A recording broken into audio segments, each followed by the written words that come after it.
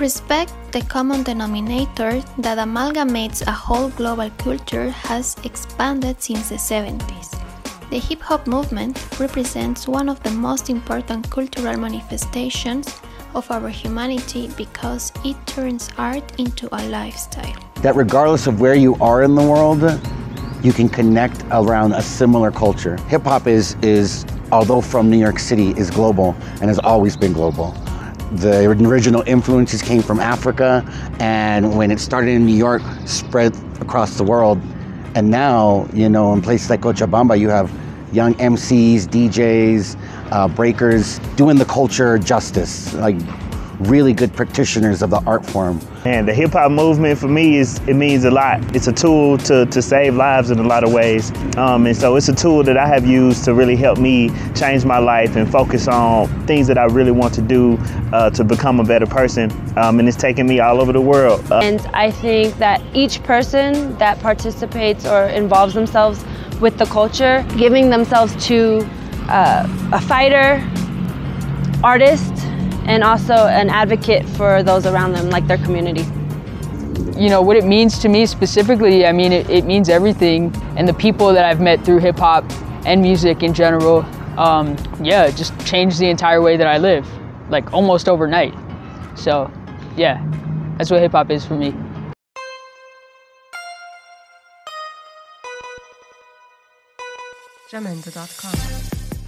The Next Level program is an initiative that exports the values of hip-hop culture to people of different nationalities. With more than 30 countries intervened with art, this management arrived in Bolivia, demonstrating that language is not a barrier and that art is a universal language. I believe that both dance and music are universal languages. You don't really need to understand feeling. It's just something that is a part of you. For example, when I was teaching the students, we don't speak the same language, and yet we were still able to converse through the movement, general dialogue with our bodies. Music is definitely a universal language, and I learned that firsthand being in Bolivia. I don't speak Spanish very well, but as soon as I hear my comrades that rap, I understand what they're saying, even if I don't understand the language. It doesn't really have a language. You know, if there's a rap cipher, you know, people can rap in Spanish or people can rap in English. You know, you can still tell if somebody's good, even if you can't understand the words that they're saying. And that's just in rap, you know, and that's with music with words.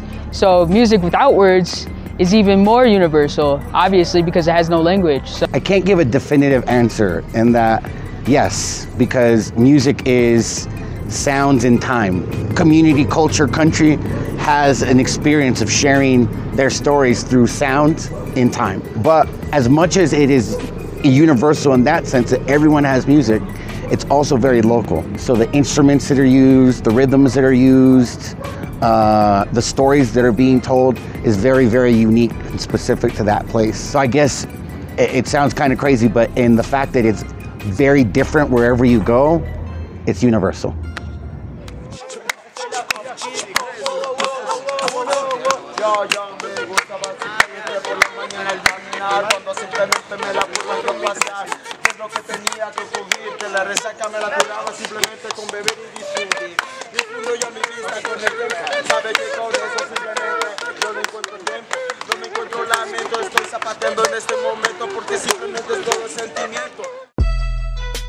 Next Level was made possible thanks to the collaborative work between the CVA, the United States Embassy, and the mARTadero project.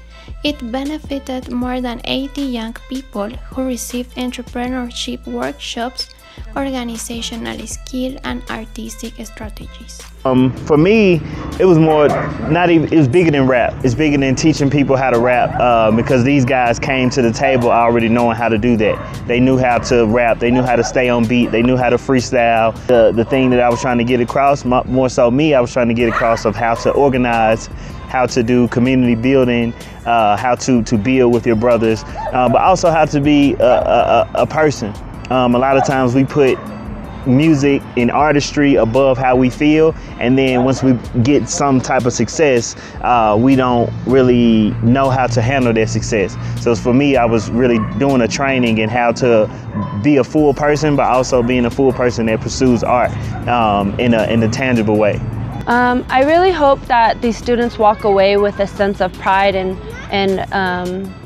independence, because I think that, you know, we all have a fear that we're never good enough, our biggest critics, but I think what I hope they walk away with is just a stronger sense of confidence and respect for themselves.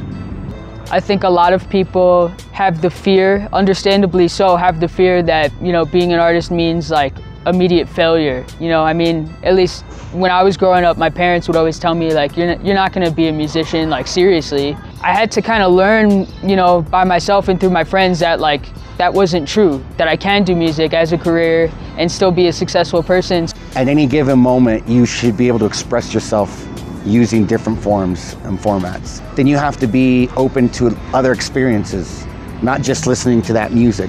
You know, you have to be open to people dancing, open to visual art, open to culture, that they were gonna be taught skills that could help them self-actualize and be better human beings. But I always say we're not about creating the next greatest hip-hop star, we're about creating young people who self-actualize and can, like, live life to the fullest. With the tools acquired during the workshops, it is hoped to encourage these young people to take the values of the hip-hop cultures as a philosophy of life, and in this way become agents of change in their community. Jamendo.com